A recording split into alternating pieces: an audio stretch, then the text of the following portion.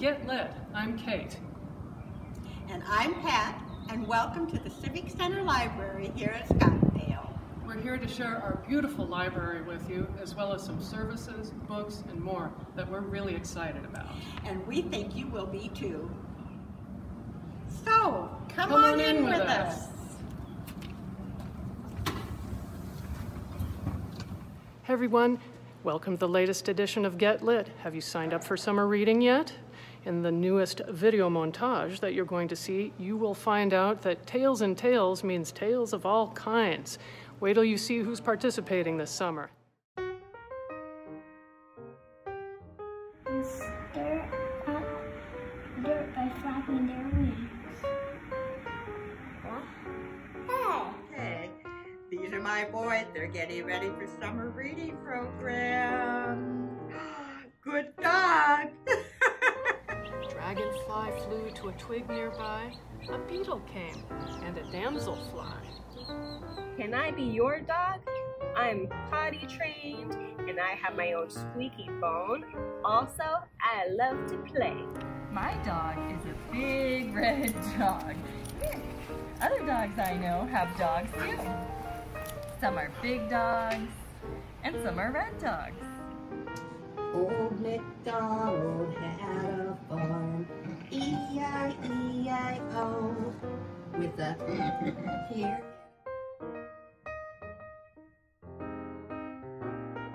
Where? On my chair. Up the stairs. Right there on the chair. There's a pair of underwear.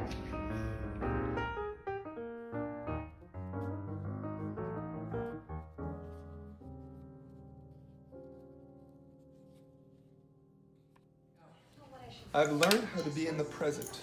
How? Asked the boy. I find a quiet spot, shut my eyes, and breathe. Comet's 9 Lives? Oh, by Jan Brett. Ooh, I like her. What's your favorite part of the book? Huh? Angie Armstrong liked her job. Butters, pay attention. It's the best part. Can't read to a deaf dog. Today we're going to read a book. It's called Nerdy Birdie by Aaron Reynolds. This is Nerdy Birdie. Yeah.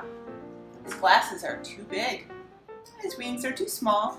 He may act a bit afraid and shy. Once he feels safe, however, he'll be very friendly. Who knows not where wasp does wear his sting? In his tail. In his tongue. Whose tongue?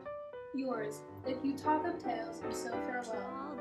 A black-haired witch in emerald green robes stood there. She had a very stern face, and Harry's first thought was that this was not someone to cross. Fabio is a big kitty. He's not fat, just very fluffy. George had never been to the library before. He had never seen so many books before either. Everywhere he looked, people were reading. I found a kitty. Can you help him? His name is Scamper. I really, really, really want to keep him, but my person is allergic to cats. Achoo!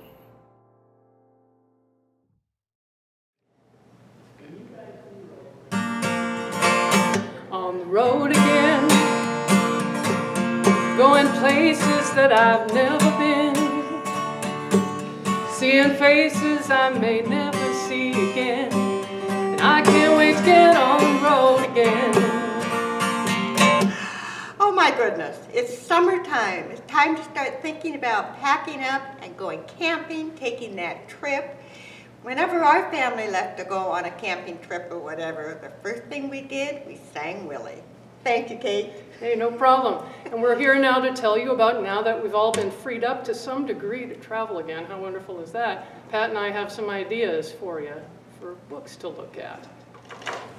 So, let me start. Camping, Arizona.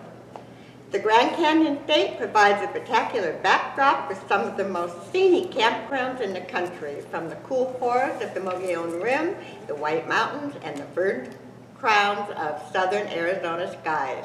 This book will tell you all of the campgrounds to go to, what to expect as far as facilities, fire restrictions, etc.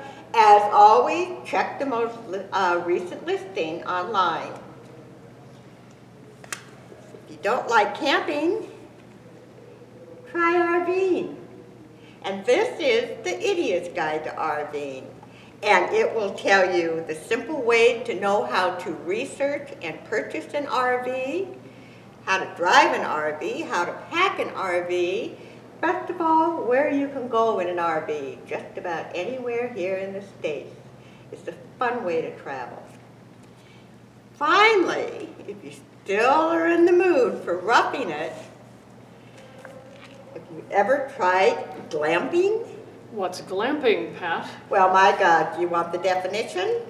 Yes. Camping and glamping, what is the difference?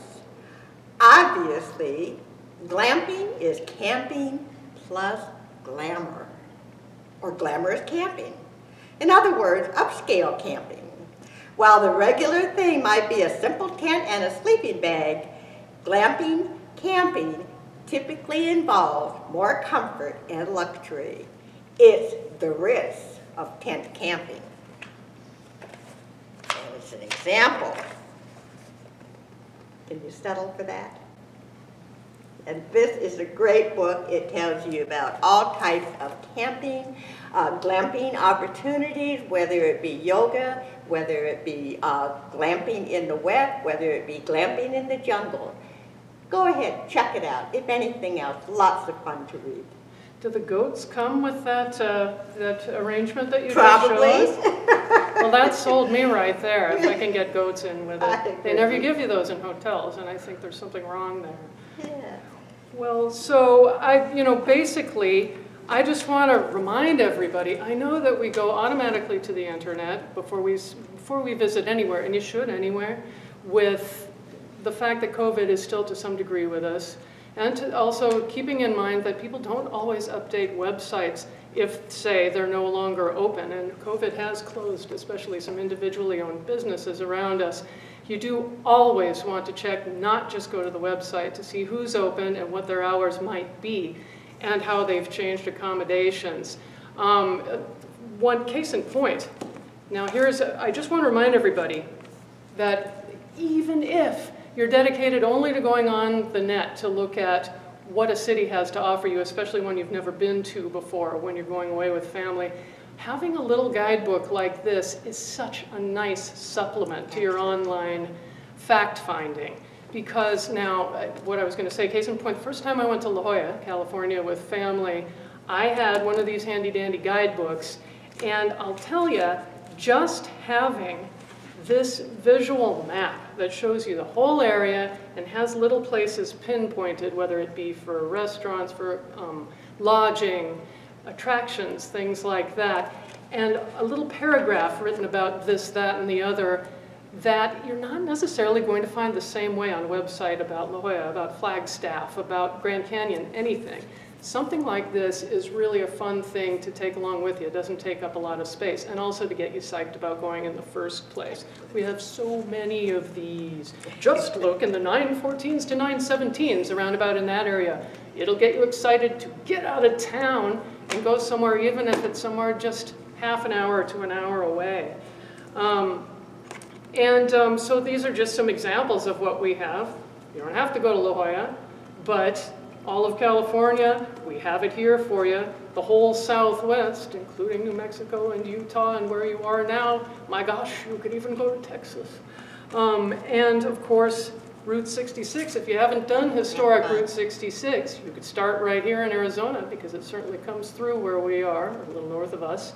Or you can try, of course, if you're ambitious, starting all the way in Chicago or all the way in California and going end to end. But even if you see, now this is a 2018, but it's not the most recent one. It's still going to have, I hate to say this, but a lot of the little places along Route 66 haven't changed much over time. But again, yeah, check online, but remember, when little places close, they don't always update their websites. You might find that out the hard way. The last thing on their mind if they've closed because of COVID. So always call first, okay? A little guidebook like this is a fun supplement. Go online, but always call first. Say it with me. Always call first. Yes. Yeah. Okay, Grand Canyon, you've probably all been there by now if you live in Arizona. If not, what's your excuse? At any time of year. The South Rim, you can go when it's cold and it's totally cool. You can go in the summer, you can go in the fall. The colors all around look different at sunrise and sunset depending on the time of year. You can even be brave and go to the North Rim. Call first. There is just that one place to stay if you're there. Do you have anything else to add, Pat?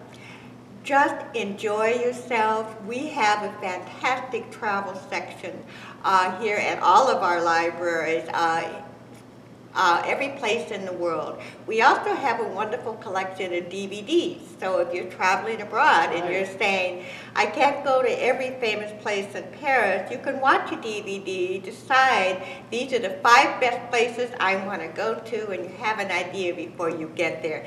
And like Kate said, it psychs you up and gets you ready to go. So the world has opened up again to us. We ask you all to travel safely, and come back and tell us where you went and what you did. Thank you. Please do. See you next time. Hey, Kate here. Just wanted to remind you that if you come to Civic Center with any frequency at all or ever, and if you like watching Get Lit, do keep an eye out for the Get Lit book display, which will have the category of books we've been talking about most recently on Get Lit, and even a lot of the same titles, all available for checkout. So don't forget, look for the Get Lit book display. Check some books out.